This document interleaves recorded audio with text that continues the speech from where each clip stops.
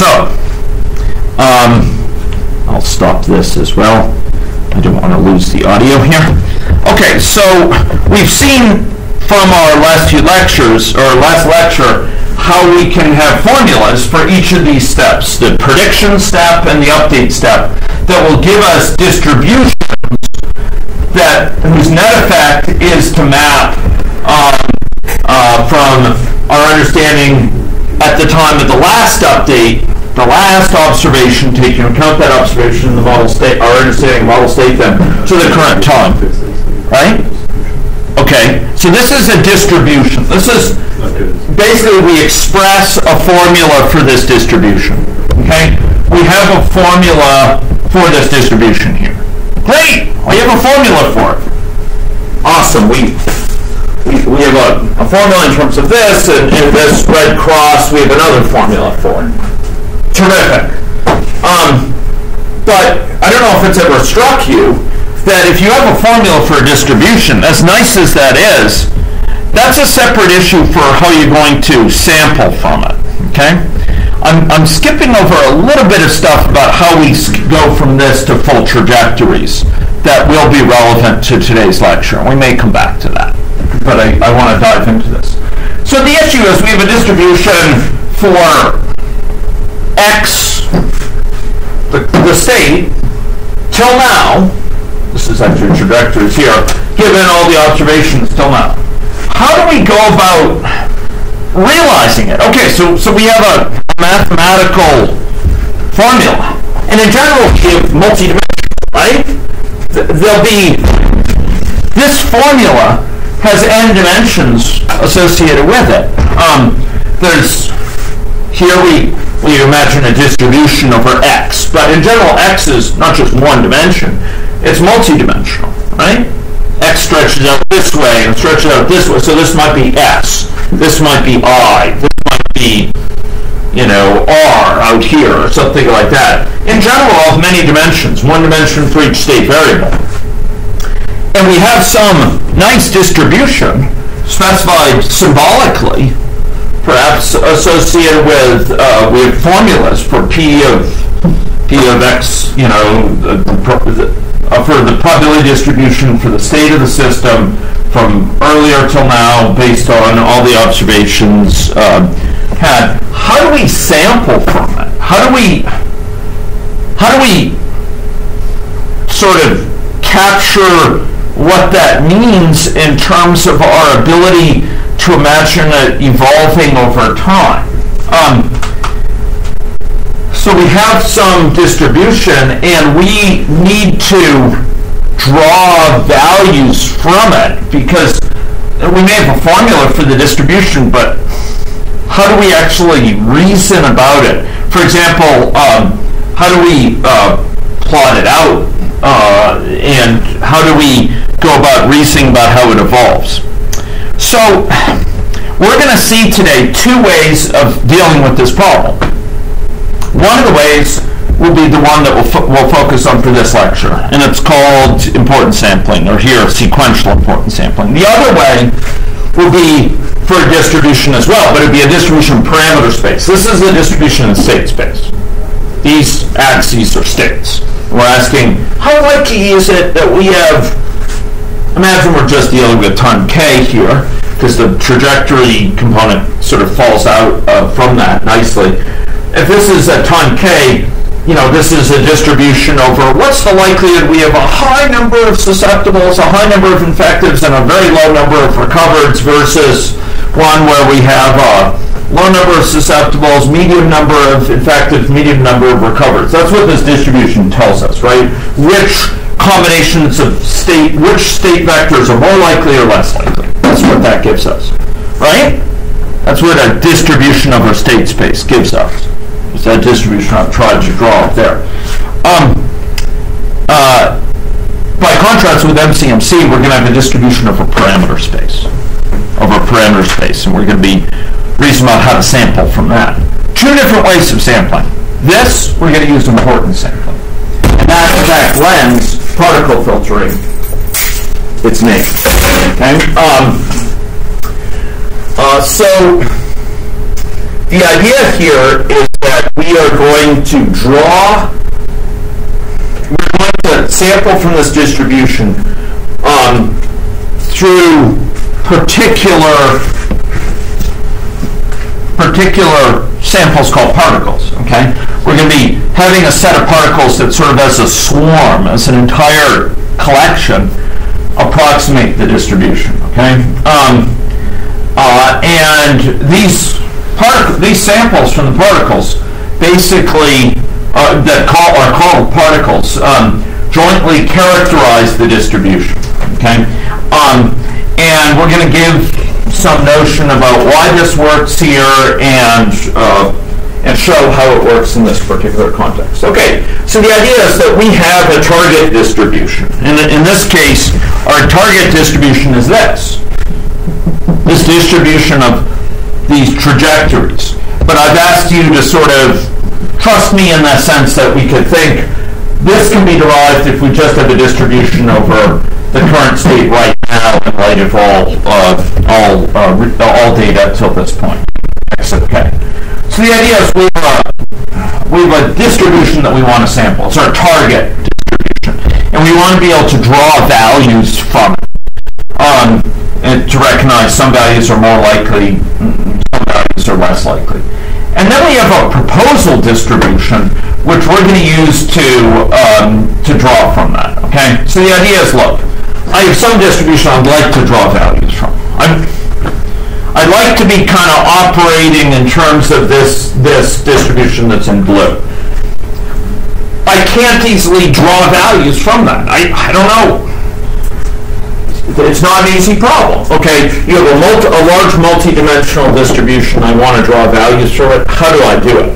There's a trick if you have a single dimension. You folks know how to do it with single dimension? Computer scientists should really know these things.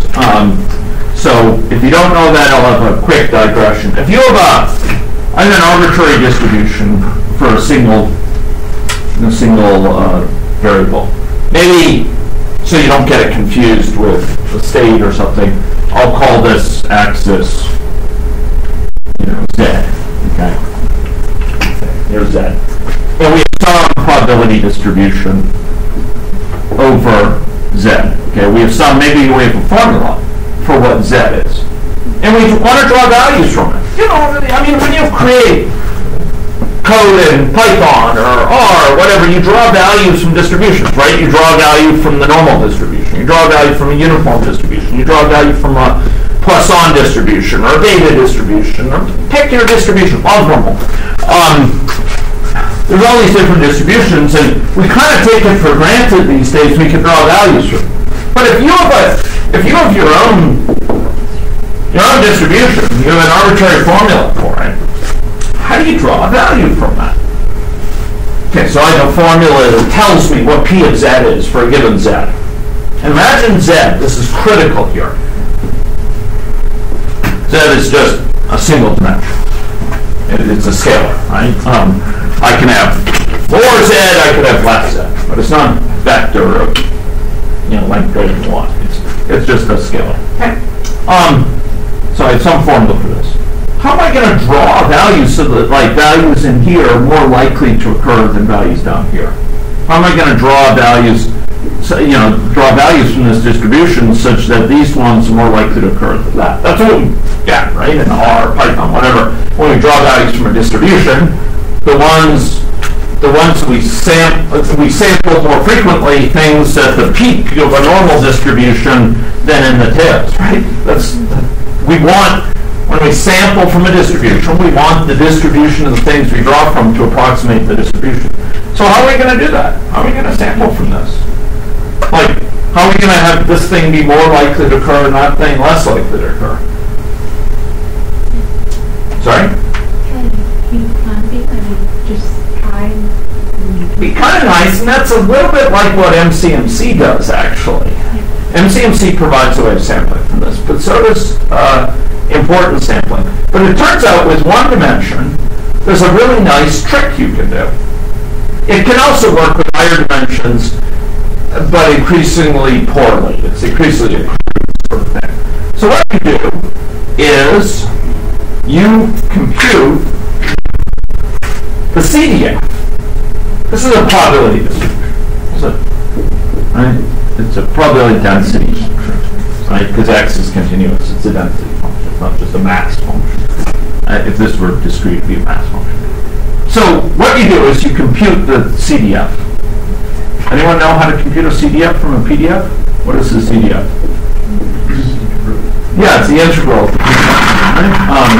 So I'll write it as is the long time custom in statistics with the capital letter here.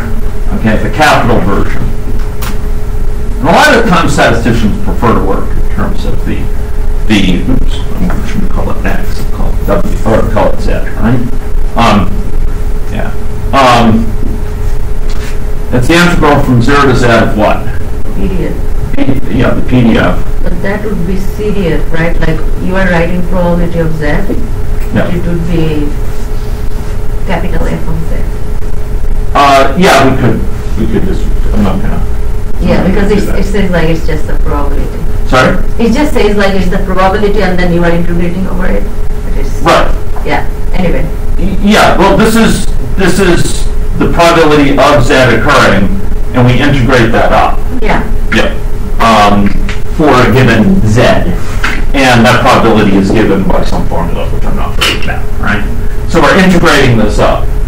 And this leads to a cumulative distribution, right? It's going to be going up here early on, and its fastest rate of change, fastest rate of rise will be where this is high, and where this is low, it'll slow down, and it's going to be some monotonic thing that rises and goes to what?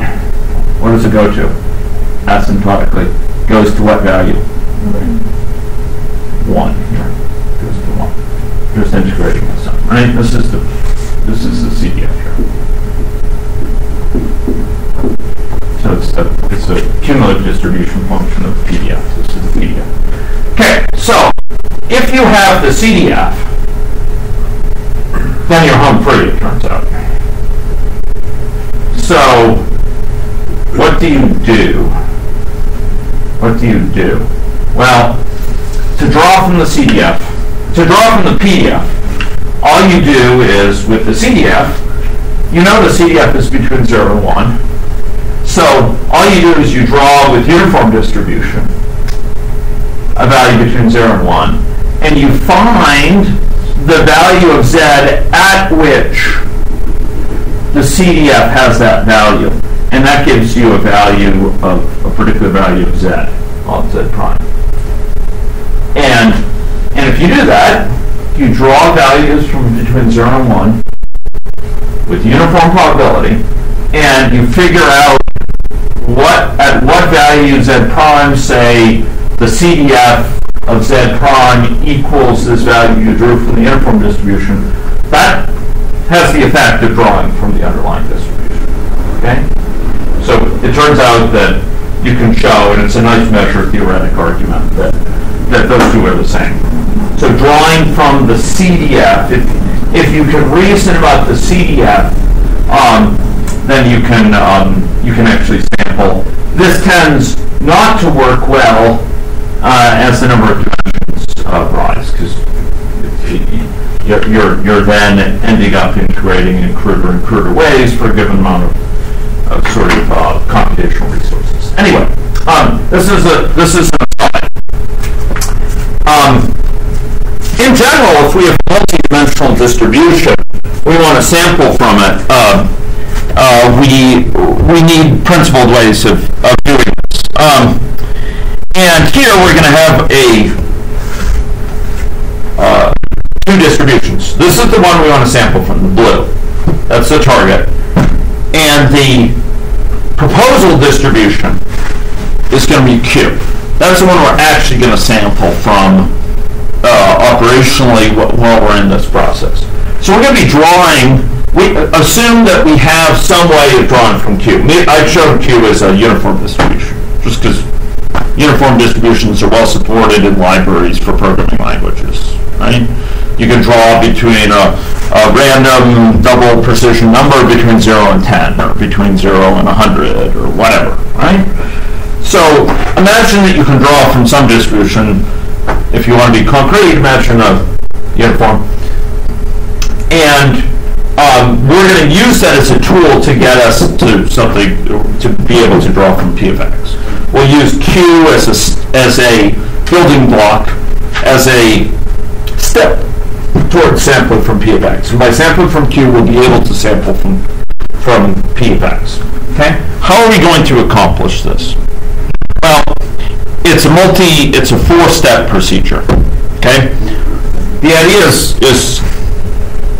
ends up being fairly intuitive once you reason about it, but to write it down, it requires some thinking. Okay, so first of what we do here, suppose we want to sample n values, n independent draws, n draws that are independent draws from P of X. That's the one we want to sample. How are we going to do this? Well, first, we draw them from Q of X.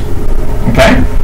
So here, for example, we draw from this uniform distribution that's shown as Q of X, right? That's the red distribution here. So we get n, and maybe we use our built-in programming language library, say for Java or for whatever, Python, and we draw values from Q of X. Great. So now we have n values drawn from Q of X, and you may say, well, that isn't what I want. Yeah, but it'll get us to what you want. All of your horses. So we draw n values from Q of X, okay? Pretty unimpressive thus far. The key step here is we're going to not treat all of those as equal. Not all of those samples from Q of X will be treated as the same or worth the same amount or weighted equally. Instead, we'll weight ones more heavily if they're more like what we would get out of P of X. And what do I mean by more like it? Well,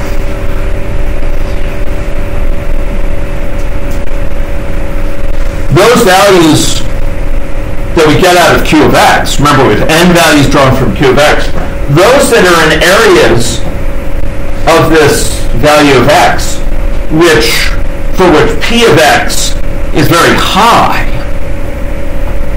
relative to Q of X, we will like them more.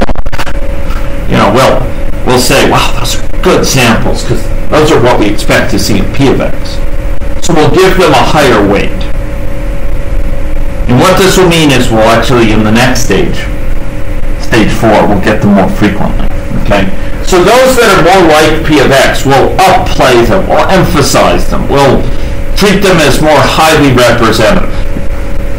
After all, P of X, if we were drawing from P of X compared to Q of X, this sort of value shown here, this example X, we'd be getting it a lot more from P of X than we do from Q of X. So Q of X is just any old value in this range is equally likely. From P of X, these would be some of the more likely values, right?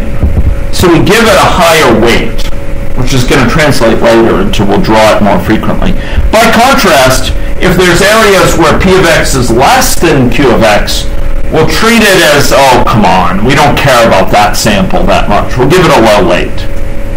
Okay, so down here in the sort of tail of P of X, where P of X is much less than Q of X, we'll give it a very low weight.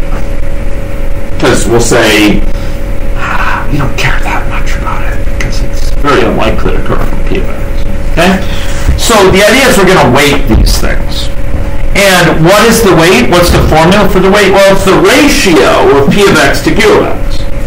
So if it's something where P of X is a huge number, their values in that range are highly, highly represented if we were to draw from P of X compared to Q of X, P of X over Q of X will be very large, right?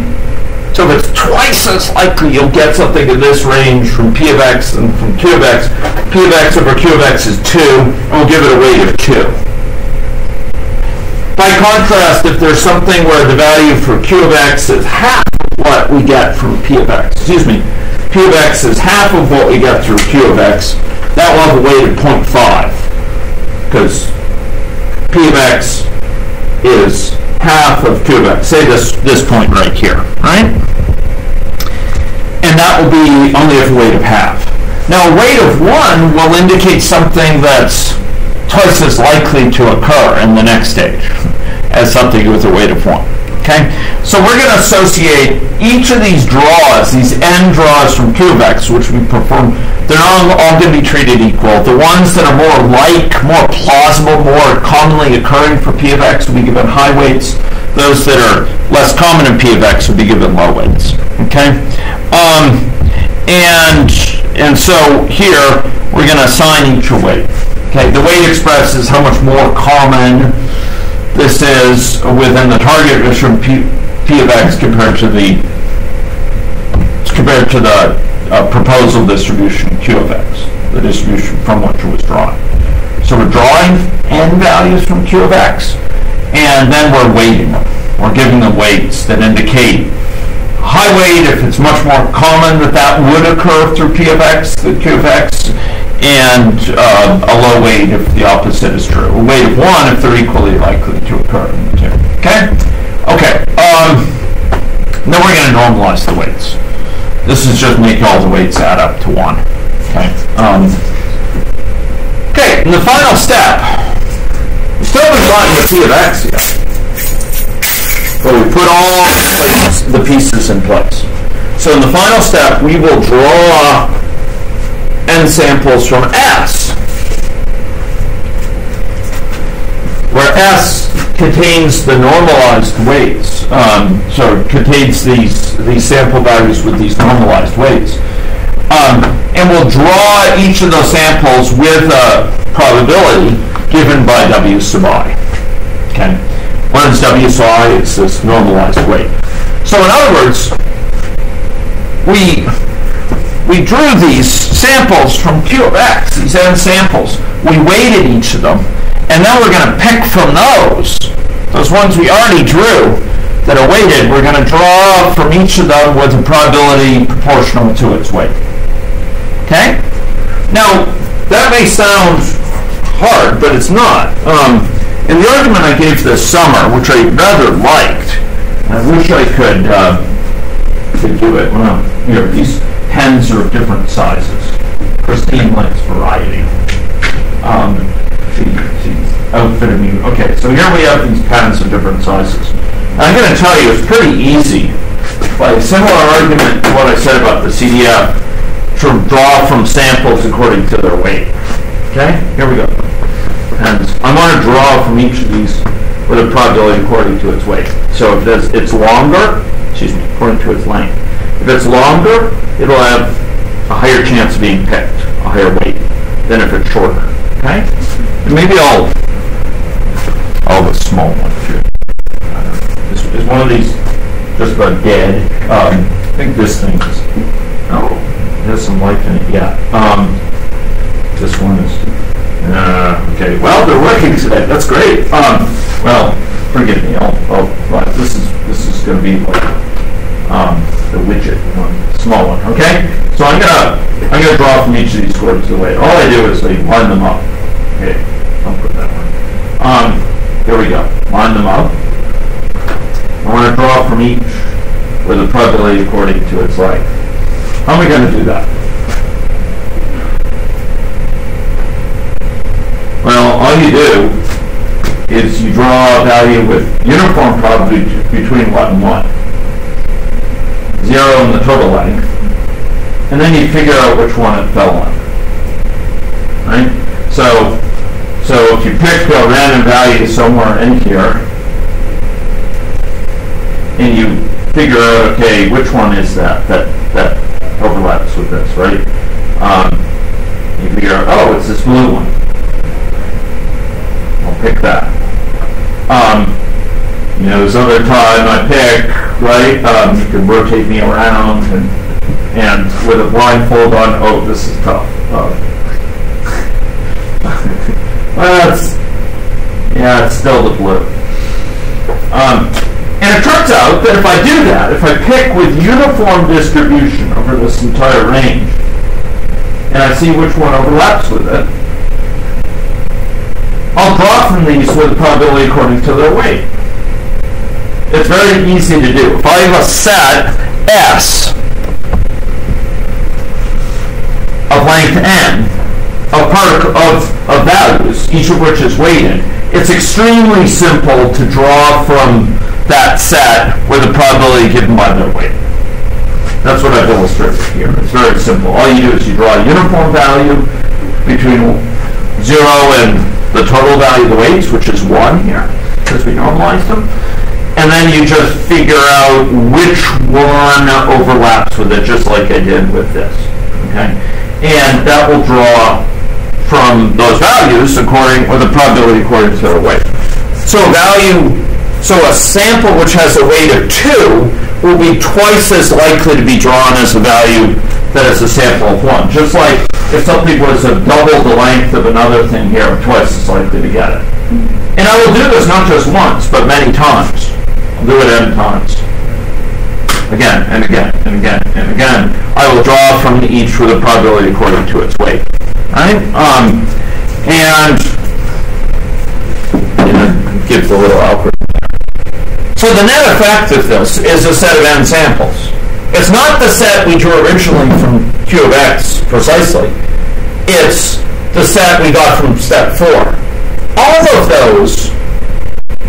the values that we're considering, we have weighted values, right? Each value is associated with a weight.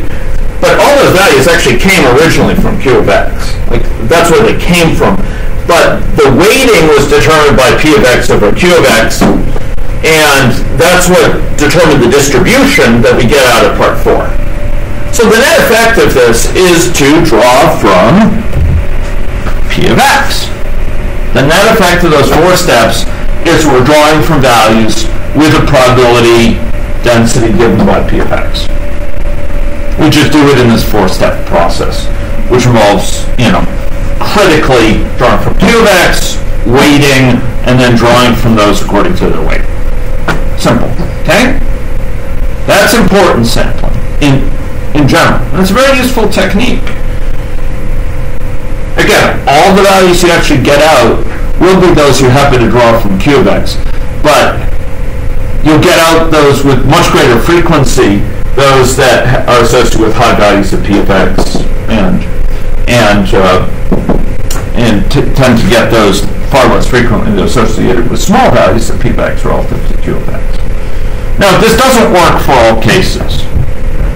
There's issues that come in, right? If Q of x is not well behaved, if it has a value of 0 for part of it, you're not going to be able to compute P of x divided by Q of x. There may be challenges associated with the relative length of these, how far out they stretch and so on. But for our cases, it's going to be a pretty good approach. And these weighted draws, these weighted samples, are called particles. So the particles are these weighted draws from a proposal distribution that collectively reflect a target distribution. And in general, with importance sampling, we're kind of approximating P of x as a weighted sum of what are called impulse functions, Dirac delta functions, okay? If you think about it, imagine in this thing here, I sample 10,000 sample values. Imagine that? 10,000 sample values. I draw 10,000. I'll get out something that if I plot it out may look a lot like this, like P of x, but it's composed of all these little particular samples, right? If I sort of plotted them out. Yes, Lashaya. So step 4 is the same. The stack? The step 4. Step 4. Yeah, it's the same here. Yes.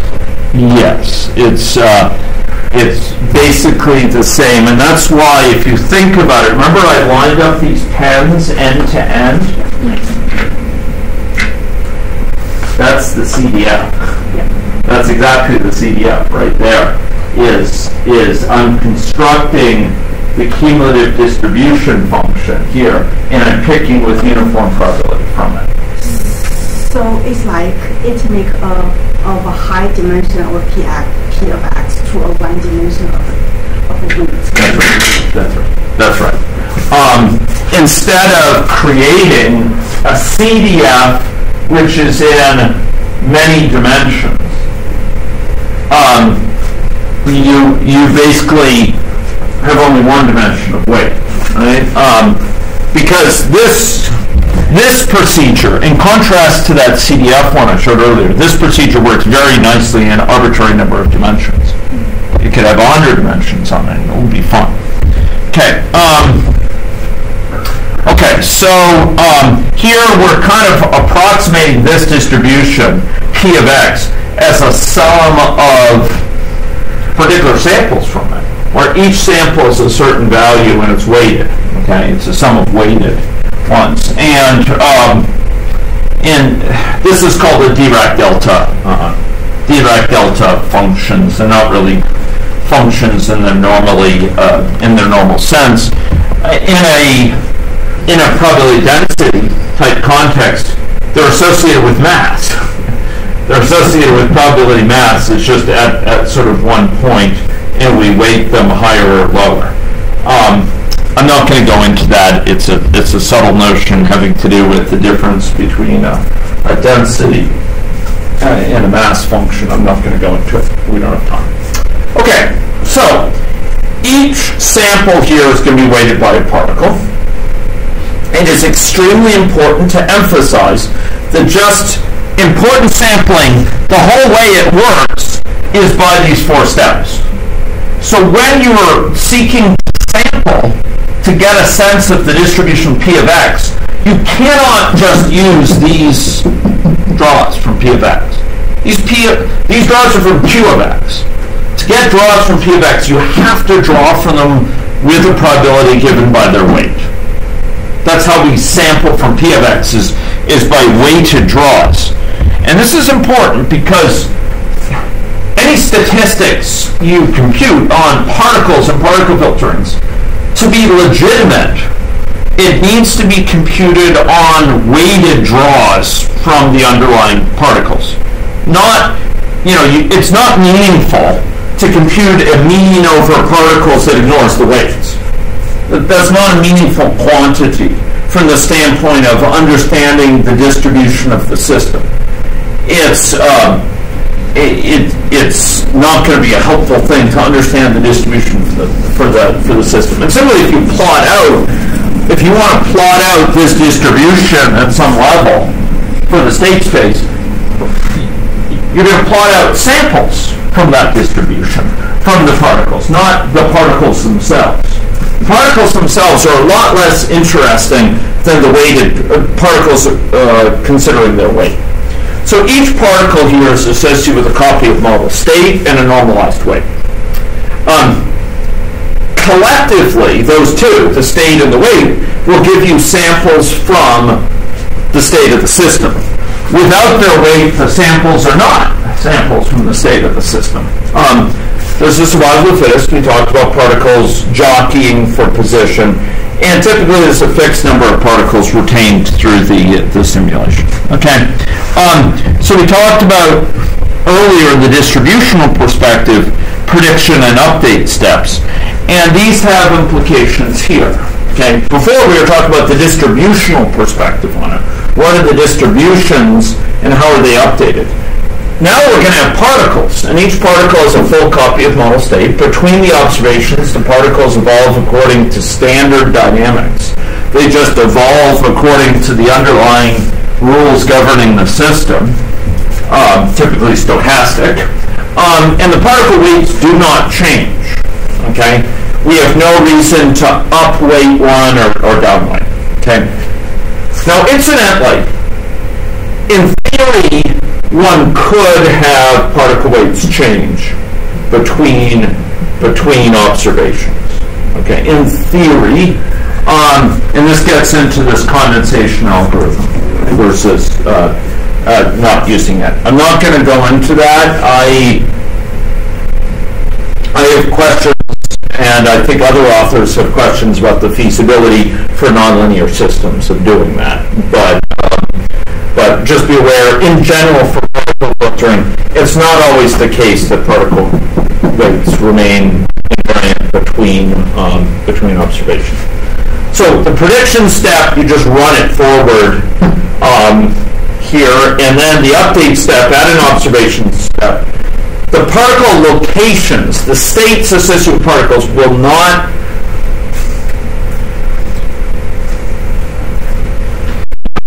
resampling for a second. But basically, we're not altering the hypotheses of the particles, of any given particle. Rather, we are updating its weight. We're updating its weight, so how much credence we put on it. So particles that are less competitive will downweight, particles that are more competitive with explaining the data will upweight. And this is based on the likelihood. And then there's a resampling process by which there's survival of the fittest. Okay. Okay, I want to talk about this though, each of these steps. The prediction step I'm not going to dwell on because basically it's just like running the model in a normal way with each particle running forward until the next observation. All the particles are governed by the normal rules of the system. The weights remain unchanged. Simple to implement. Okay, now this is the key, and this is the key conceptually and sort of notationally. Okay, so imagine we have m observations. So we have y for each data point, m observations. Sorry, for each observation point, m observations. N is the count of state variables, right? The idea here is we're trying to sample here from our understanding of the state of the system, okay? Ultimately, we want to sample from these. This is a probability distribution that considers, in light of all the observed data from the start, the first observation till now, what is the state of the system at that time? And this is x sub 0 to k are trajectories. Trajectories, ladies and gentlemen. So this is, a given value of x sub 0 to k has posits. This certain thing was the state at time 0. This certain thing was the state at time 1. This certain thing was the state at time 2. This certain thing was the state at time 3. It's a full hypothesis for what happened till now, k being now. And there may be there may be multiple hypotheses about this, right? I think at time 0 this was the case. I agree with you on that, but at time 1 I differ from you. I think this other thing was the case. So in the Leverian context, right, your trajectories are full histories of where the tectonic elements are at different points in time. The full state of the system. Like one trajectory thinks, the Madagascar was located off of Antarctica at this time, and it sort of went and subsequently went north, and Antarctica, moved around, and the plate associated with Italy was kind of moving up, and it's a full trajectory. That's what we'd like to sample. Okay. Now, at a given time, we're going to be sampling from. This is when a new observation arrives. We want to sample from x sub k, the current state of the system, in light of all data from time 1 to k, all data till now, including k, and considering what our understanding was of the state of the system at time k minus 1. Okay, this is going to be an important thing we want to draw from. The problem is that we may have a formula for that, but we got to draw from it. We want to sample from it. We want to be able to calculate with it, particular context.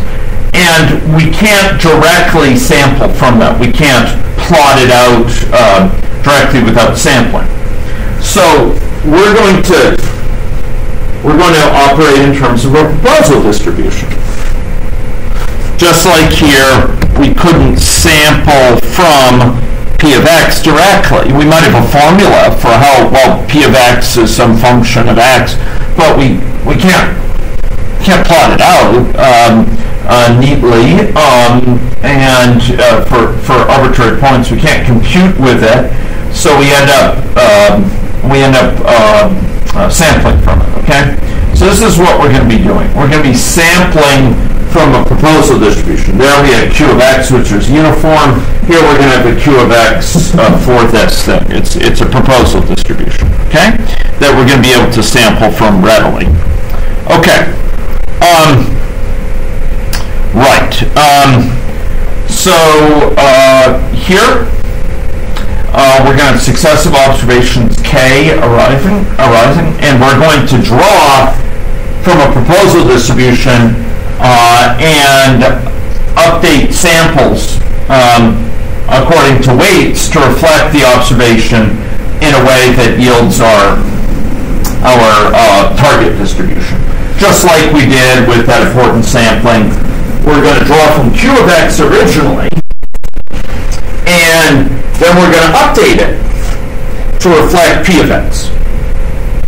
Here, we're going to draw from a proposal distribution, which in our case, this is important, will come from just running the system forward from the last time step. That's going to yield our proposal distribution, turns out, and then we're going to update our weights to reflect this latest observation. So we'll upplay things that are consistent and downplay. So we're going to also have a okay. We're gonna have this updating process. Okay. Okay. Yeah. Yeah. You update when you're going to make a new observation. You update all the weights. Yeah. Well, when you get the new observation, that's when you update the weights. And then you said, but between observations you don't update the weights. It's only at observations. Only at observations, and when you get an observation. Yeah, for our purposes, just assume it's always at observation. Does it even matter? You don't. So. Right, you're not drawing from the particles. So you're saying, what if you updated weights between observations? How would that help? Yeah. I think it would only help if you did resampling between them, so that you put more computational effort into the things that matter, the ones that are highly weighted or something like that.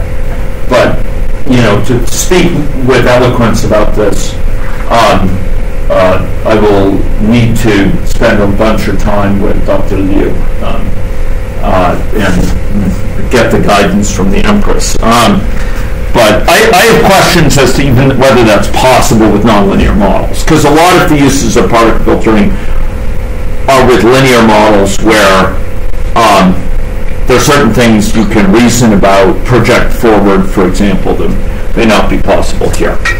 Okay, so we have a target distribution here, okay? And we're going to have a proposal distribution of this sort. Do you know what this is here?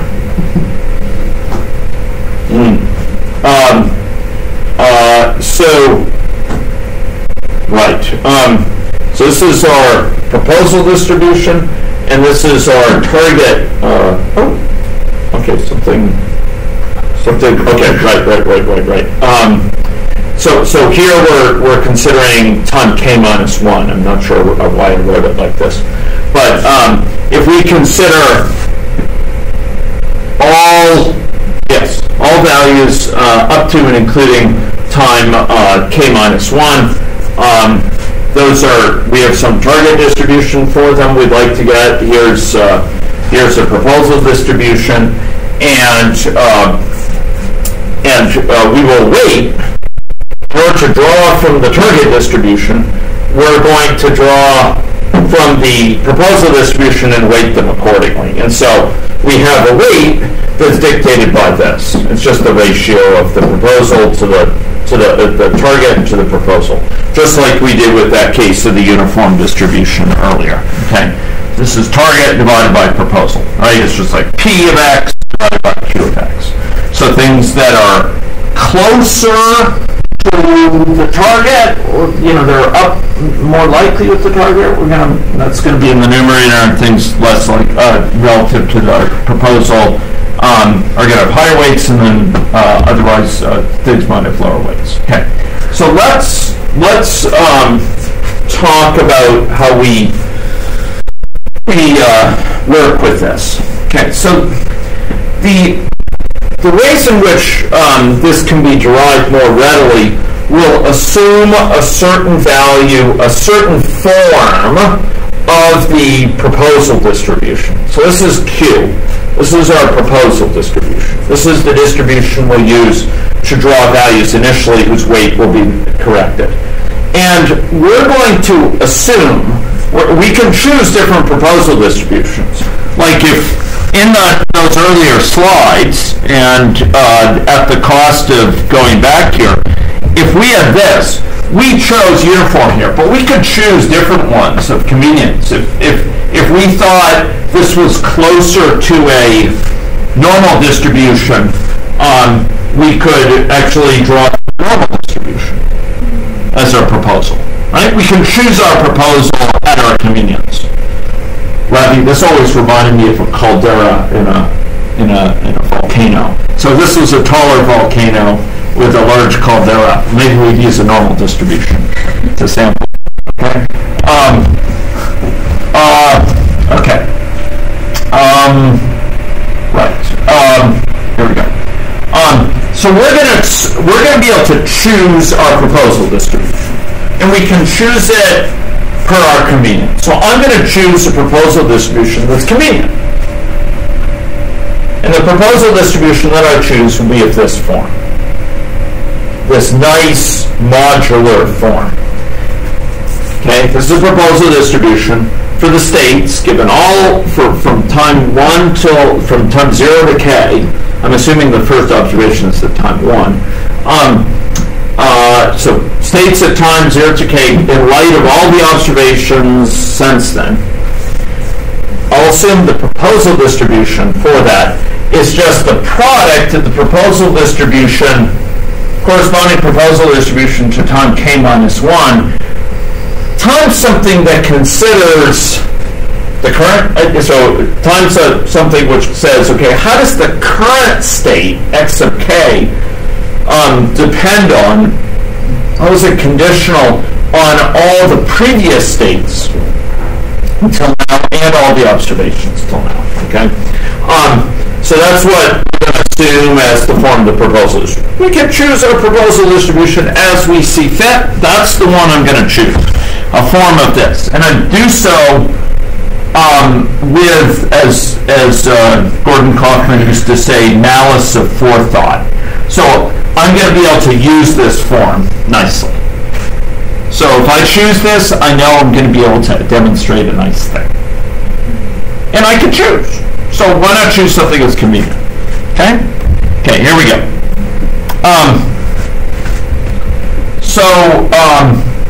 Given a sample from this guy here on the right, that's this one here, we're going to formulate an equation to update the weight of the particle to draw from this guy here, which is the corresponding one on the left-hand side here, okay? So the idea here is, if we have a particle that observes this, we're going to be able to render it into something that gives, that is sample. So we're going to have particles that are associated with proposal distribution, and we're going to be able to sort of take them and update them to get the proposal and then actually get the target distribution, okay? and then to allow us to draw from this distribution, right? And this update step is going to take into account the observations plus the model expectations. Okay. So you'll recall from importance sampling, more generally, we have weight given by a proposal divided by, a target divided by a proposal. And for us, for time k, this is what we have. We're interested in drawing from this thing in the numerator, but we do so operationally by drawing from Q and weighting it in a certain way. Okay? And earlier, in fact, in the closing slides last time, we argued that the full trajectory distribution is actually proportional to this quantity here. Okay? So this thing on the left-hand side, this formula for the full trajectory, can be decomposed into these things involving trajectories over here on the right, corresponding things here, and then these things which involve just the current state and the previous state. Okay? So this was at the close of the slides last time, but it's notable in that there's some nice structure here. This guy here just corresponds to this guy for the earlier one, right? So there's kind of this recursion. This one, what do you think that is? What is that? The probability distribution for the current state given the previous state. Does that depend on observations? No. It's just the result of running the model forward from the previous state to the current state. Will give a bunch of, it'll induce a set of draws from P. Okay? It'll induce it. So if we have the state at time k minus 1 and we run it forward, we'll get a distribution for x of k. It's stochastic after all. Even if we start at 1 point, if x of k minus 1 were 1 point earlier in state space, by the time we reach x of k, time k, that point will have fragmented into many particular, it's still a whole distribution over p of x, p of k. And then what's this thing here? Does anyone recognize that? Do I need to provide you with binoculars? What is this guy? This is our friend. It begins with an L. It's a likelihood function. What is the probability of observing a given observation in light of our current state at time k? So this came out from the distribution analysis we did last time. This came out. And just a few minutes ago, I said we chose, per our convenience, a proposal distribution. Right? We elected to have a proposal, just like we could have chosen for that one-dimensional example I showed, a normal distribution, or uniform, or beta. Here we chose a proposal distribution that matched this. So if we unpack this, then just expanding this thing at the top, the weight at time k is just equal to, well, p, this probability distribution. That's something we derived last time. It's this guy up here from the full trajectory distribution. It's actually, I should say proportional. It's not exactly equal. That's why we normalize weights. And Q is this one right here. We chose a probability distribution that will be very convenient. And it will be convenient in just a moment. So at a given time k, this is our weight. In order to sample from this guy, in order to sample from this one, this will be our weight that we need. This is the weight we have to assign at time k. And it looks horrible. You look at it and you say, oh my God, it's horrible. That's horrible. But watch this. It's awesome. Okay? So there you go. you got to hand it to whoever first derives this. It's pretty nice. So we want to sample from P. We're going to sample from Q instead. And we're choosing Q per our convenience. And we're doing it in a way that's going to take advantage of the distributional structure we derived last time for P. Okay? And so this is the weight we need. That's the weight we need. So how are we going to get that weight? Well, it's nicer than you would think. So here we go. What's down there at the bottom is just at the top here. Same thing. Okay? Now, you may remember from a few slides earlier, I had this kind of curious slide that focused on time k minus 1, right? And the weighted time k minus 1 is just whatever it is, it's that thing. So the weighted time k is this, the weighted time k minus 1 is that. It's just this with substitute k minus 1 instead of k. Right? Okay. I actually had a slide on it earlier. Probably don't need. Now the beautiful thing is, do you recognize that? Oh, okay. It's got to be a 0. I'm tempted to modify it, but I don't want PowerPoint to take 5 minutes or something like that for me to modify it. So I'm gonna not tempt fate. This guy is the same as that one. Okay, it's functionally it's the same. It's missing a 0 out there. Okay, so what this is saying is that so that's WK minus 1. Wow, that's a weird factoid. So what if it's WK minus 1? Now we say the weight now at time k is just equal to the weight earlier times this thing. Okay? So this is the recursive feature we wanted. As long as we have this earlier, we can get this.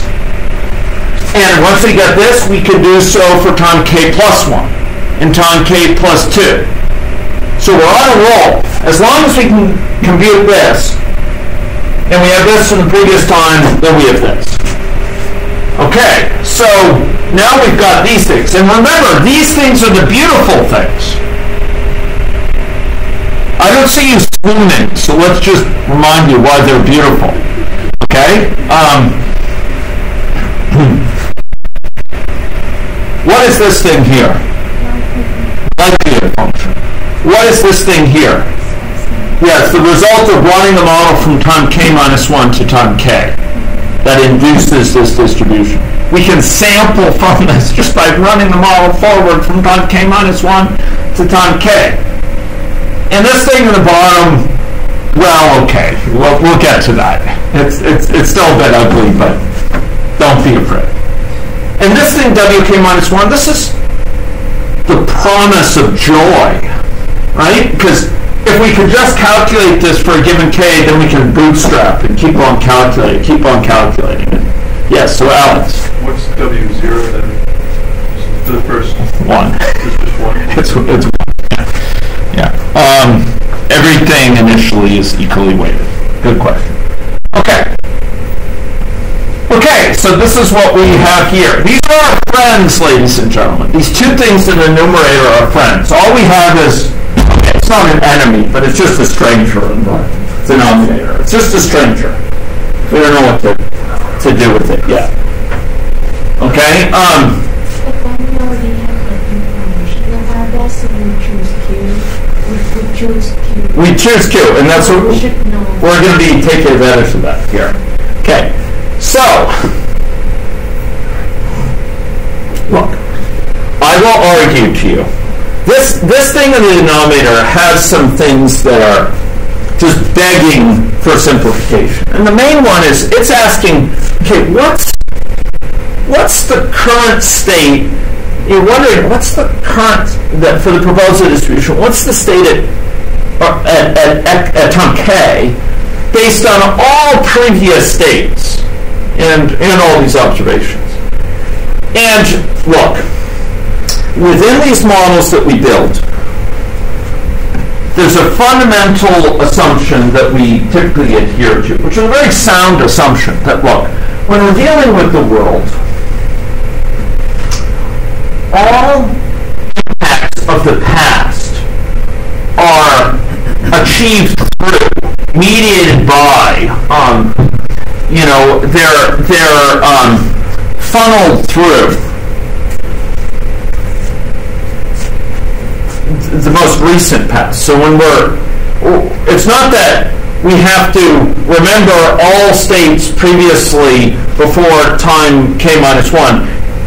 The state at time k-1 summarizes all of those, or it captures all the relevant information about the past that's needed in terms of the state of the system. Okay? So the idea here is that we don't need to posit, we don't need to question how does XOK depend on all previous states. All we have to ask is how does XOK depend on the previous state? Because the previous state will summarize all of the influence of past states before that. Their past states before that are only captured in as much as they're captured in the most recent state. Okay? And so this thing reduces to something that instead of depending on x of 1 to k-1, it's x of k-1. It's the state at time k-1, not the states at all times 1 through k-1. More than that, y sub k, the idea here is that, look, if we assume, and this goes along with the recursive notion, that all observations prior to k have already been reflected in the distribution, because we're constantly updating the weights to reflect all previous observations. Then this y sub 1 to k only can be summarized as y sub k. Okay. As a result, this thing in the denominator, which looks horrible and frightening, simplifies a lot. Instead of having these 1 to k-1, 1 to k, it turns into this. Okay? It turns into something that's asking about how does the state at time k for the proposal distribution depend on the state at time k-1, and what is the y sub k? That's the latest observation. So all we have to consider is the latest observation. The idea is we've taken into account all previous observations with, in terms of how they've updated the weights. All we have to worry about is the previous observation, immediate, or the current observation, I should say, and the previous state. And all we have to consider is what's the probability distribution and the proposal distribution for the current state in light of that. Okay. Mumble. Wait, this is mumble. I thought I already showed that slide here. Yeah, I already showed that slide. Okay, I don't know why it's in there. Okay. Good. It looks like I have some repeated slides. I think this came about because of the abusive issue. Right. Okay. Right. Okay, so this is our proposal distribution in the denominator. And this looks a lot less scary because it's just dealing with the current state, how it depends on the previous state at time k-1, and the current observation. We still have to deal with it, okay?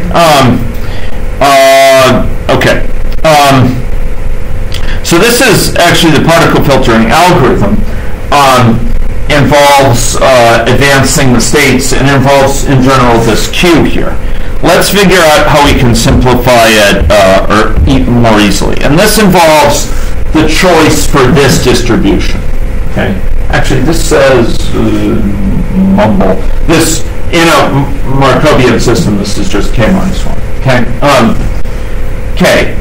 So this is where this condensation algorithm comes in, where we choose this in a particularly nice way. Okay, and and it goes by different names. And the basic idea is, it's a great hack. Okay, you just use for the prior distribution this thing in the denominator, this thing here. For the prior distribution, guess what we use? Guess what we use? Guess what would simplify this a lot? What would simplify if we could cancel? Right? If we could cancel something in the numerator with something in the denominator, wouldn't that be awesome? Then all we get is something where it's the weight update process is ease and delight. Because if we could cancel something in the denominator, get rid of one of these terms in the numerator, then all we have is weights just have to be multiplied by a single term. Okay, so which one do we want to cancel with? Do we want to use the proposal distribution to be the likelihood? Draw from the likelihood? Well, you could do that, but there's another tempting one. The proposal distribution could just be the prior. This is the prior. The likelihood is taking into account the new data point, and I don't think we want to cancel that though. But this one is the prior distribution. Is this looking at data, empirical data here? No, that's the prior. But isn't that easier to get because we can run the model? We can run the model. That's why I was thinking it's hard to choose the likelihood function sometimes. If something we can control, that's the reason I was saying. Yeah, but if we were, it's a good point. Because with the model, we have more controls and we can control how long, however much we run. Yeah, it's... And it does not depend on observations. Yeah, so the prior... Okay, so I will need to think about that. I don't have a good response to that right now. That's as judicious as I would like. So I will need to consider that. I think there's a problem with doing that, but I need to mull it over. Okay? But what cancellation we can have is to have Q just be the second term P. Because as Lavi noted, this second term in the numerator down here is just the result of running the model from time k minus 1 to k. You're just running the model forward. It's very easy to sample from this. You're just taking the state at time k minus 1 and you're running it forward. Okay? And here, you're doing that for every particle. That's what that n sub I is, cost over it. If we use that for a proposal distribution, this cancels. And that's called the condensation algorithm, okay? And what's going to happen is we're going to run the model forward from the last data point. At the time of the observation, we're going to be multiplying by the only remaining term, okay? What's the only remaining term? If this guy goes away, that guy goes away, what's the remaining term? Likelihood. It's the likelihood function. Right? That's the likelihood. So if these two guys cancel, I'm sorry my head is in the way, like these two guys cancel, then all we have is the new weight equals the old weight times the what? Times the likelihood. Does that sound familiar to people who have implemented particle filtering algorithms? Yes. That's the standard one. So here, the proposal distribution, remember, proposal distributions are things we want to sample from conveniently. And here we've taken 2 steps to make it convenient. The first step was taken actually a couple slides ago. Actually, I happen to have it here. But we chose a form of it that would be convenient. But it still allowed a great deal of latitude about this guy, this one here, what form this is. By the way, that's kind of weird notation. I should use different cues here. But that was one way in which we used it. But the second way we made it convenient is the proposal distribution. The the distribution, think of it, like that uniform distribution, first important sampling cases, the distribution from which I initially sample and then I adjust the weights. That distribution is just running the model forward. It's just the distribution that comes about by running the model forward from the previous time till now. It causes a distribution, right? As we said earlier, the point at time k minus 1 becomes a distribution of points at time k. Does it not? That's a distribution that we can sample from. In fact, running it forward does sample from it. It gives us that distribution. And in this case, since we're doing it anyway, we're doing it, then the weight update just becomes multiplied by the likelihood.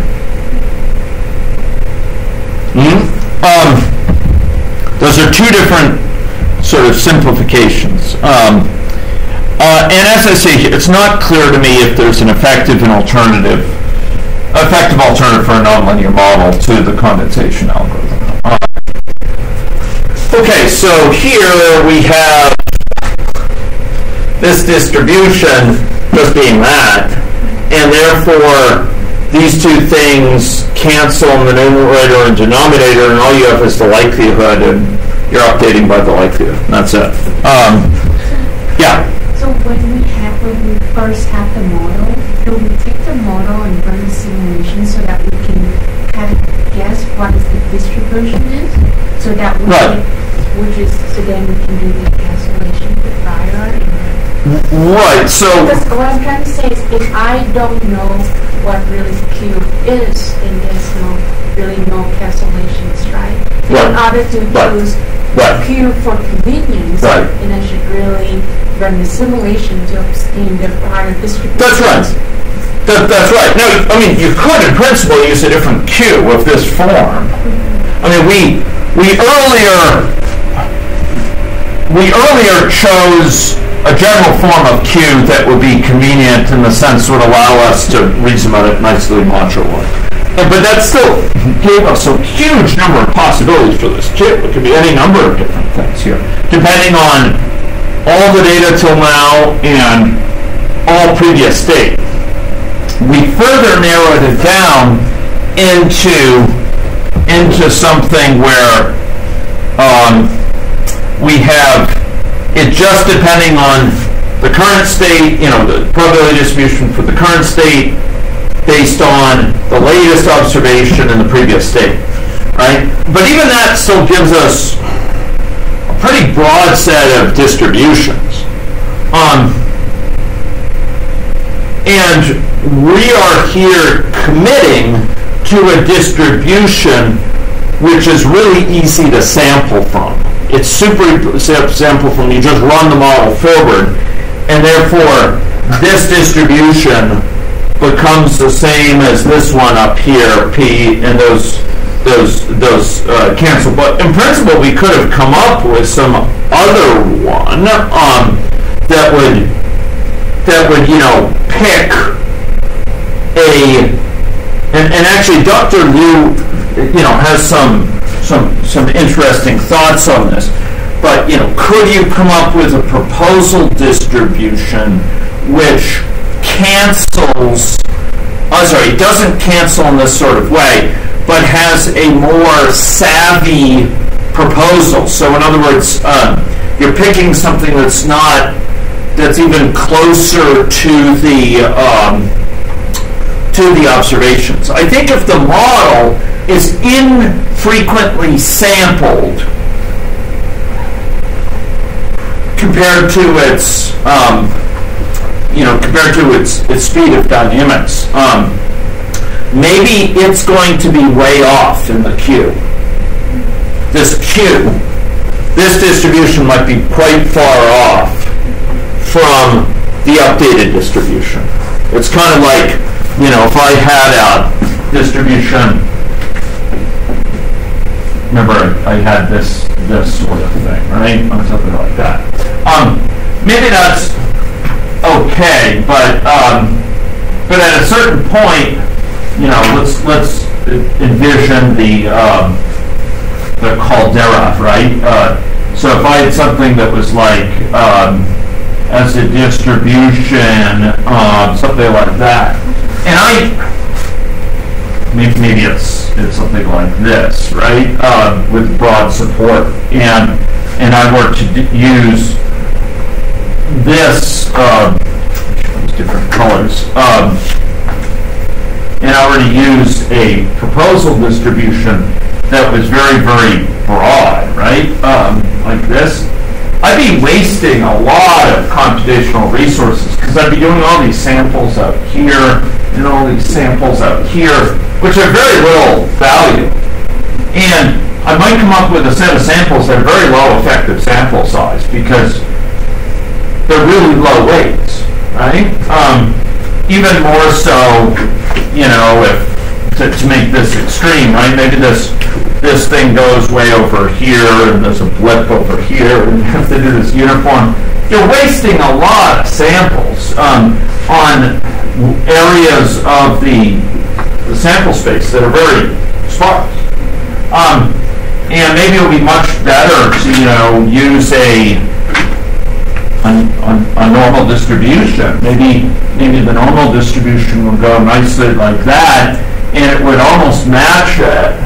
And now if you draw samples from a normal distribution as your proposal distribution, you'll have a much more effective sample size, much greater effective sample size, because the samples will be associated with higher weights, right? And it won't be quite this. Some will be associated with weights of 0.6 or something like that. But you won't get all these ones with tiny, tiny, tiny weights. And I think the thought is, could there be, if you only infrequently measure things within a simulation model that has a lot of evolution between measurements, therefore, you know, maybe your simulation model's expectation, and maybe it's an inaccurate simulation model, its expectation of what to expect at time k is off base, and it's really off base, then you know, you're going to potentially have a lot of low weight things, and you might do better with another type of distribution. That's the idea, I think, in general, which makes sense. But I actually don't think for a nonlinear model that we can evaluate this. Like, so we've got to update the weight by these things, right? Suppose we have some value for Q. So we have some way of calculating. How are we going to calculate this? I mean, we have to calculate the value of the likelihood function. Then we have to, somehow we're going to calculate the value of P of x of k given x of k minus 1. I know how to sample from that.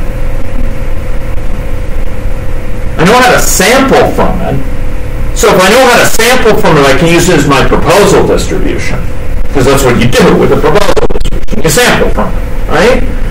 Q is this prior, this P of k given x k minus 1. If I use that same thing, well, by definition of importance sampling, I'm sampling from it. And therefore, and I happen to know that means Q and P cancel here, and I just have to multiply by the likelihood. Because I've kind of incorporated the knowledge of it into the proposal distribution. But if I don't do that, I use Q something else. Maybe I have some fancy notion of what Q's. How am I going to evaluate the value P of x of k given k minus 1? I don't know that. For a nonlinear model, I don't know how to calculate that. I mean, it's not a nice thing. I don't know what it is, but I know what it's not, and what it's not is nice.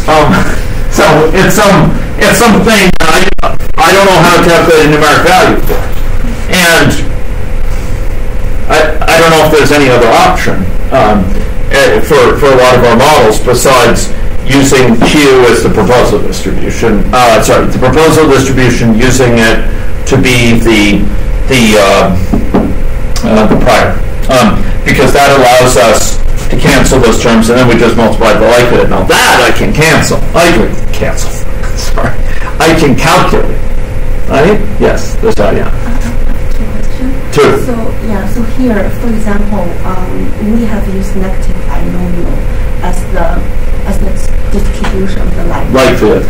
So that means the P is a negative binomial distribution. Well, okay, there's several P's in here, which I should probably be careful about my P's and Q's.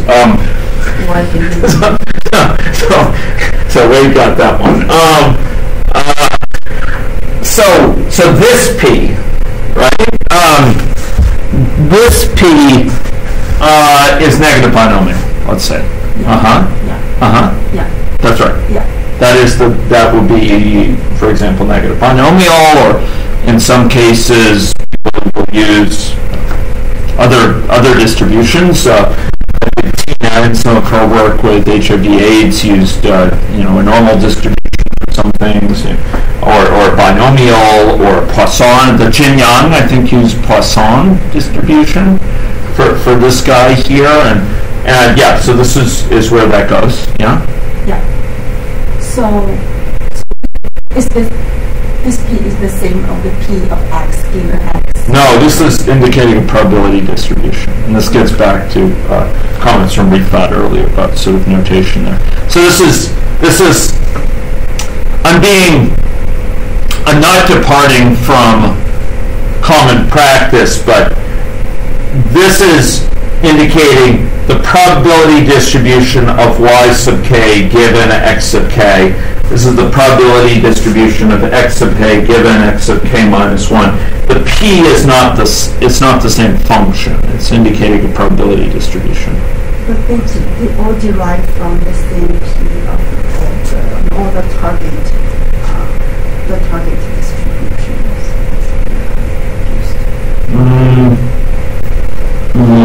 This is being used to denote, P and Q here are being used to denote that it is a probability distribution. In this case, it's a probability density that's being shown here. And it's not the same. It's not like f of, this is f, it's some function f, and this is the same function f. It's indicating it's a probability distribution. And Q is also a probability distribution. But we use the name P. Yeah, so thank you for pointing this out. I remember talking with a physicist once and complaining about something similar. And he said, yeah, we're really horrible about that. Mathematicians hate us for it. But reusing the same letter to mean things that by convention you understand what it means, but it's kind of abusing the notation. This is kind of abusive notation. Well, it's extremely common though, so I'm in good hands, or good company, but it's confusing. I understand why it's confusing. Because this is indicating this is a probability distribution, that's a probability distribution. Probably I shouldn't use P here because I understand having P and P is confusing. This Q is indicating that this is the proposal distribution, right? That's what that is. And so I shouldn't have retained this to be calling it P. It's sort of, you're right, that they indicate it derives from a target. Now I think I kind of understand. Yeah, these are just probability distributions, and yes, they derive from that. They didn't derive from the proposal distribution. They derived from the target distribution, but they here are kind of using it as a general notation for probability distribution, which is bad. I should be corrected. Can I say something? Yes. So in the conventional statistics, we write likelihood with capital L and log likelihood with small l. Yeah. So as far as I understand, this is just a simple likelihood function. Yeah. So we can use capital L to denote that. Eventually generating from PDF, but still it's... That's right. Yeah, so we could we could say that this is more likely. In fact, I think in some later slides I do. But I think it's very important for people to realize what that likelihood is. It's a probability distribution for y sub k based on x sub k. Yeah. Alex? I'm just going to say, based on your usual target audience, I think this notation kind of works, especially since from the statistics classes I took, this kind of notation is common. So it's easy. I think it's easier for someone in my generation to read it, as well as people who are the history of statistics. Yeah, I should probably. And so I appreciate that the comment, and that's good. It's reassuring to hear that it's familiar territory. It's been familiar when I use sources as well. But there may be ways of improving it so it will communicate more broadly. But potentially it's at some cost. So I like the idea of using different letters for these things, and appreciate now how confusing that can be. It's interesting because P and Q are often used in this way to denote probability distributions. We just use different ones to denote different ones. So, okay. I have a question. Yeah. So can I go to the slide? This one? Here. Yeah. So the denominator. Yeah. In Bayesian statistics, I see that they just get rid of it, saying like it's a marginal.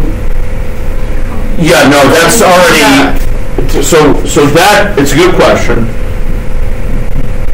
There are contexts. There's many contexts in Bayesian statistics where you get rid of it. In fact, this symbol here to the right of W reflects the fact that we already used an opportunity like that a couple slides back.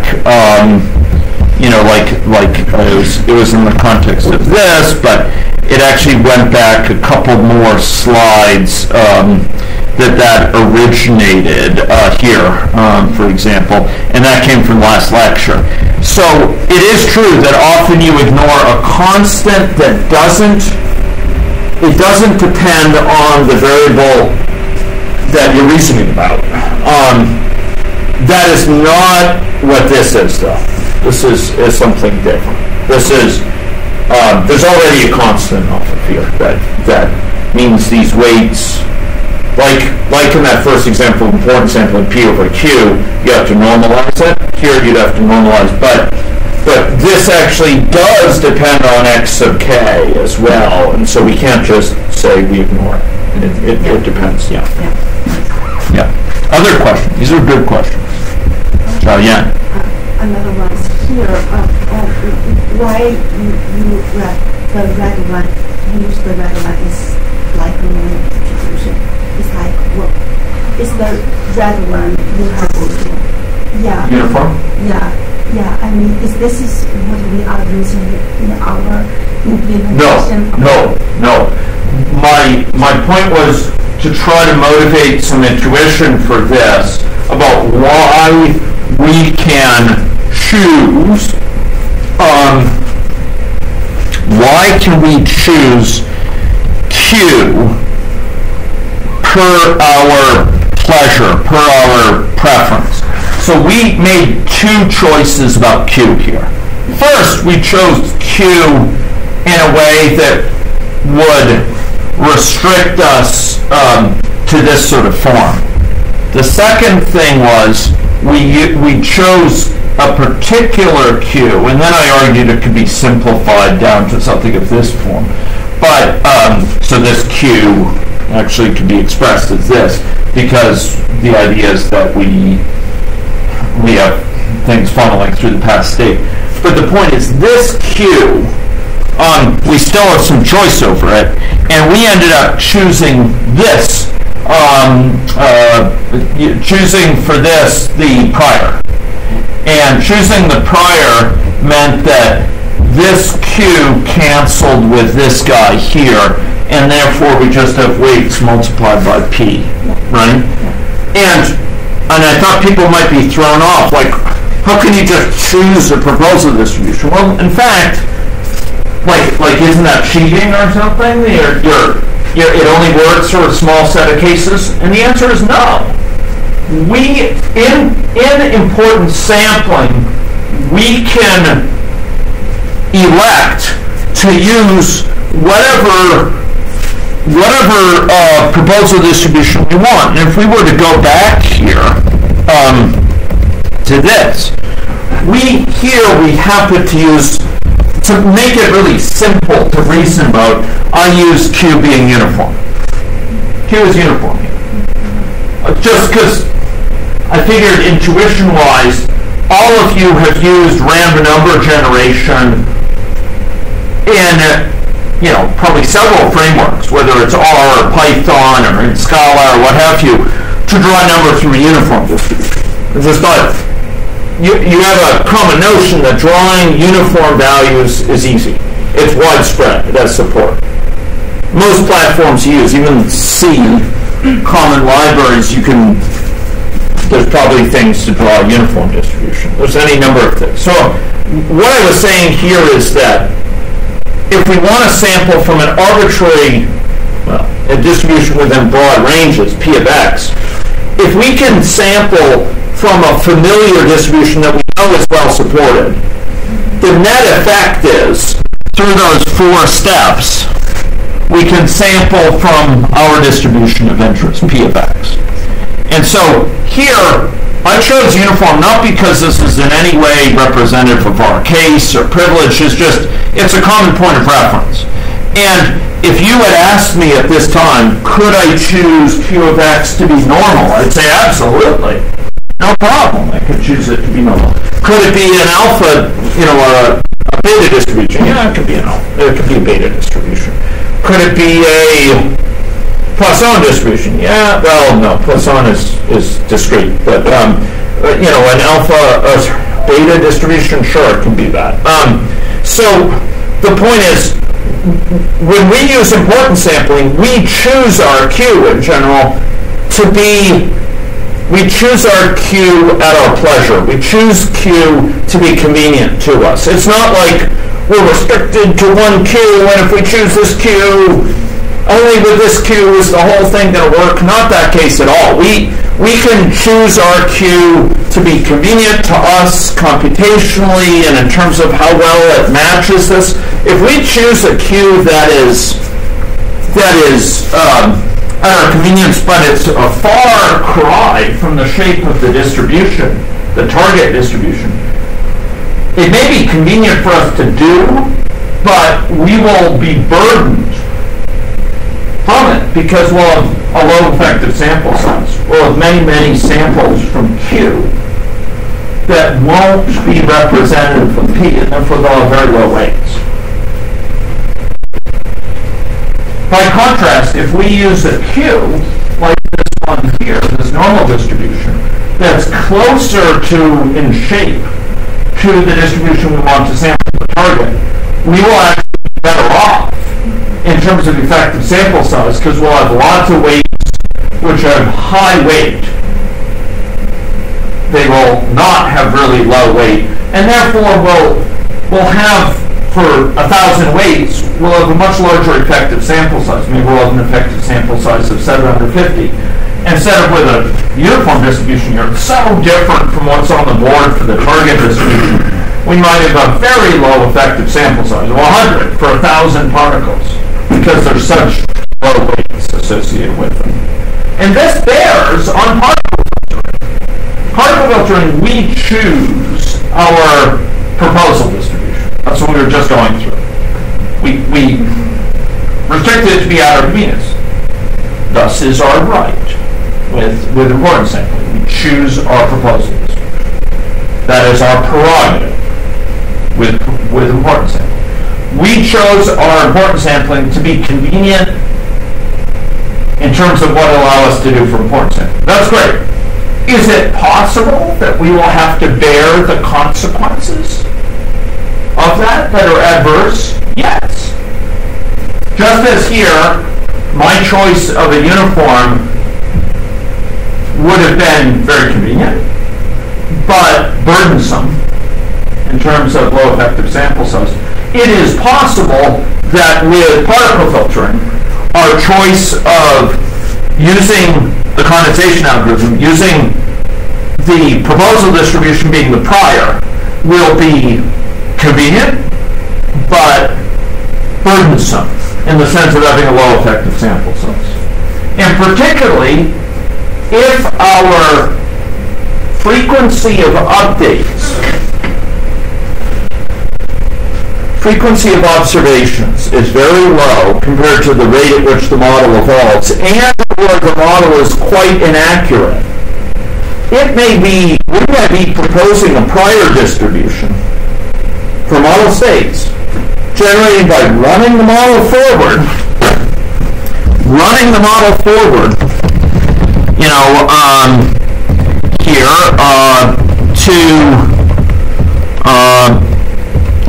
by choosing this proposal distribution here to be equal to this, by running the model forward to k minus 1 to time k, we may be getting a distribution that is a very poor match to the actual distribution, the target distribution we are seeking to match, which is the target distribution,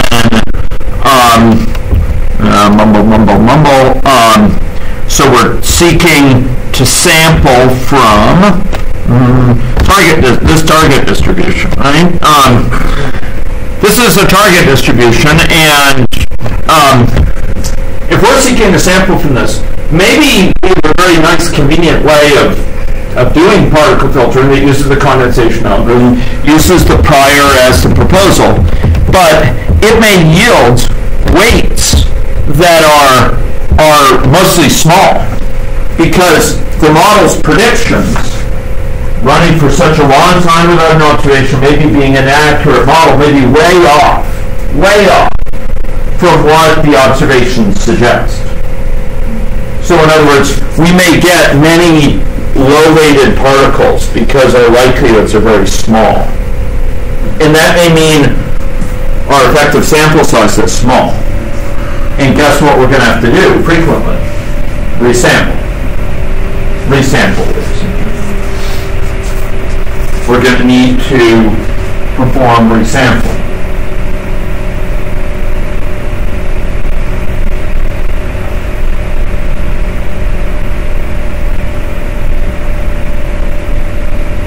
And seeing if I can tie that in didactically to this.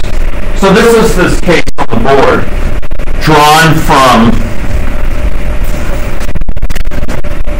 I think it maps directly. So forgive me, I hadn't anticipated doing this, but I think I'm going to do something that was not my intention.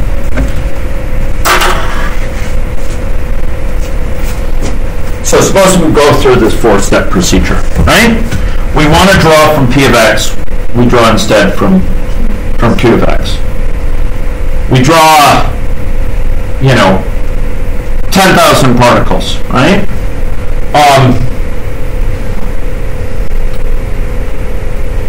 And maybe just for the sake of illustration, I hate to do this, but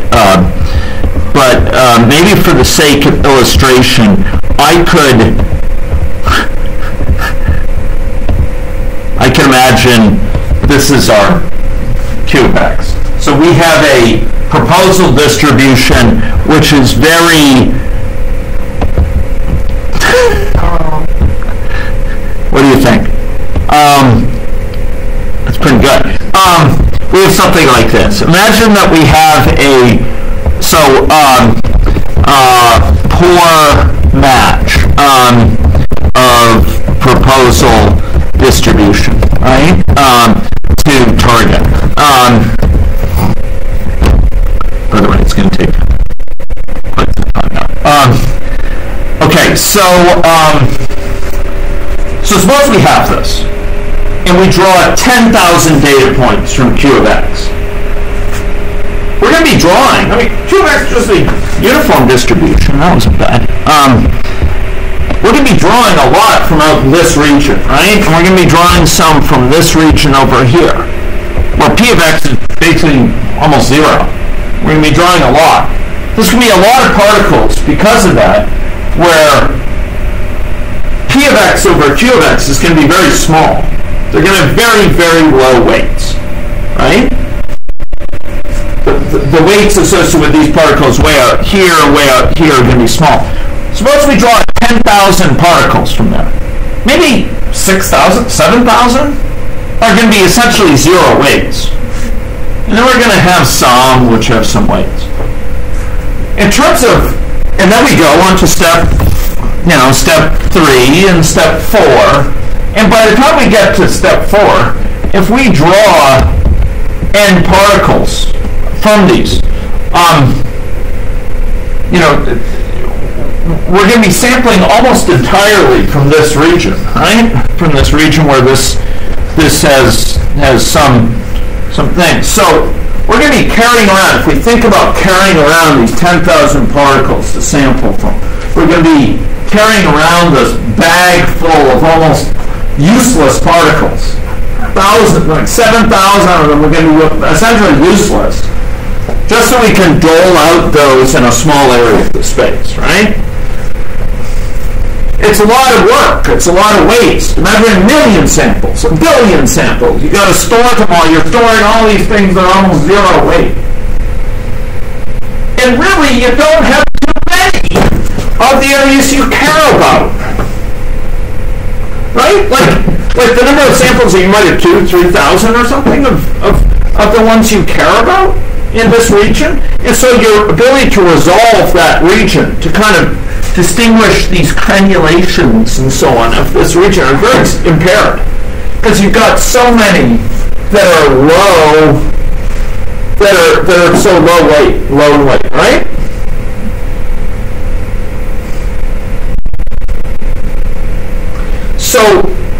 So what to do? What to do? Well, what you do is resampling.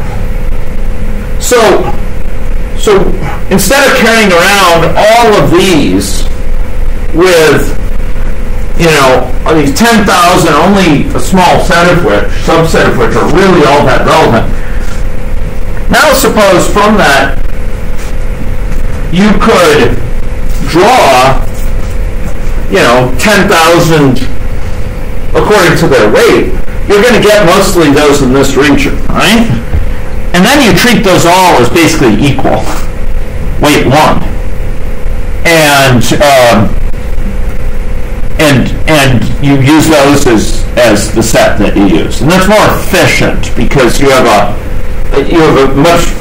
sampling from this area that's where your samples are from meaningful areas of the space from the standpoint of your target distribution.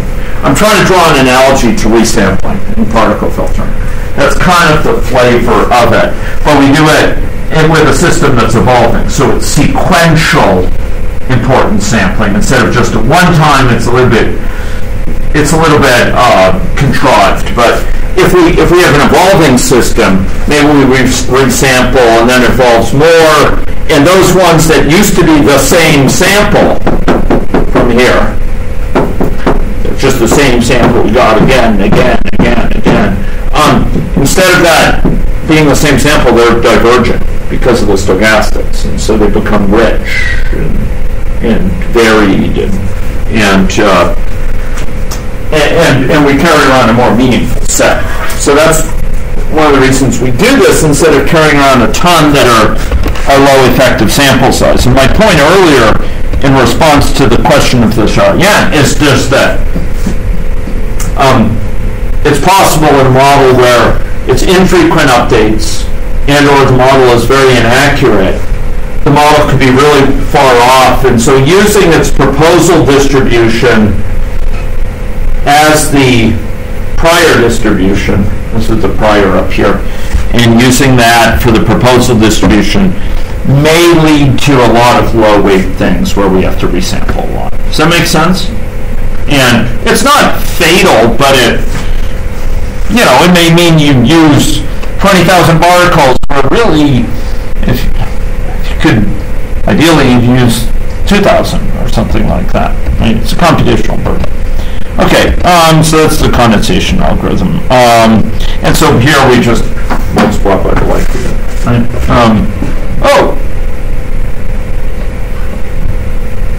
Okay, I wish I could. Let's hope it doesn't crash. Yes. And boy, does my throat feel like I wish I could press the home button and teleport. Okay, so condensation. The central choice here is the likelihood function. The likelihood function expresses the likelihood of observing the empirical datum in light of postulated model state. This is a postulated model state at time k. This is what we observe, and it's asking us to update the weight by multiplying for a given particle the probability, the likelihood of observing the empirical datum in light of that particle state. That particle state at the current time, right? That's fine. Do you change your likelihood function at all throughout the model, or does it stay? Stays the same. Stays the same. I don't actually know that it would be mathematically legitimate to modify it, actually. It's an interesting question. It's a very interesting question. So, yeah, given our view of particle filtering as a kind of survival of the fittest, where you have these particles jockeying for survival, for success, our likelihood function basically dictates what does fitness mean, right? Sort of how fit is a particle, how good a fit it is. And choice of the likelihood function is very important. And binomial, negative, binomial, normal, Poisson. These are not unfamiliar ones. And if you're dealing with multiple types of observation, you could have a multidimensional likelihood, or you could have a product with likelihoods, product of observation-specific likelihoods. And there's trade-offs here. Particle filtering is very amenable to streaming solutions which deliver each particle, new observation, I should say, vector as it arrives, because it's recursively defined.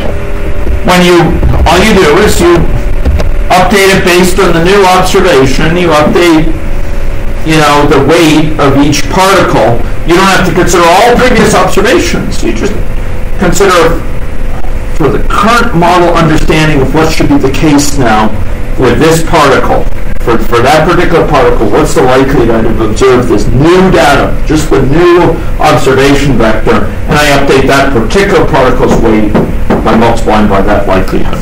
Is this because my xk contains the information from the past already? Yeah. We are updating it. Right. We're not. Right. Yeah. Okay. But that x sub k here has been shaped by, honed by, carved by, refined by the observations earlier. So we're dealing with something where a lot of the dross has been burnt off. It's like we're subjecting the model's understanding of what's the case now, x sub k, in the crucible of empirical evidence. And in that flame of empirical evidence, it burns off the impurities and leaves pure gold. And that's what's remained. It's leaving an understanding of x sub k. I mean, I speak in florid ways, but it's leaving an x sub k which has been refined by all previous observations. So, and that's very important. That's why we only have to take into account y sub k, because the previous observations have shaped x sub k, the distribution of x sub k, and shaped it in ways that incorporate their knowledge. So we don't have to consider all the earlier ones. I have another question. Question. So, yes, like in the hidden Markov model, when you say it just depends on the immediate previous state. Yeah. So is this how it's different from hidden Markov model and particle filtering? I'll make comments. Thank you for that question. It's a very significant question. I'd like to answer that in the opening minutes of the next session rather than now, because it's actually, there's a couple dimensions it differs. And understanding those dimensions can be very useful for understanding each of those two methods, hidden Markov models on the one hand and particle filtering on the other, how they differ.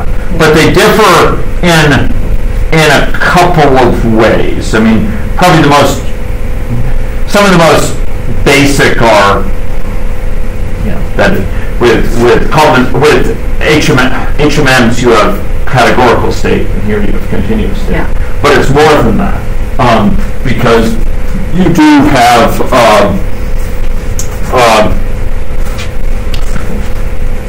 you also have some much greater generality with the models you're using here, and you're sampling from a distribution over that rather than just having a probability vector over the different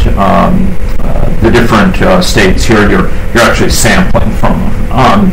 You could perform particle filtering with an HMM, or you could perform something like particle filtering with an HMM, which would be pretty interesting actually. But HMM. Something like particle HMM, yeah. Okay. Right. Now I mentioned the low effective sample size, the resampling step. We update. This is per the Shaoyan illustration. We basically, with resampling, if the effective sample size gets too low for carrying around too many low weight things, we go through and we draw from the particles according to their weight. So the likelihood of a particle being selected is given by their weight.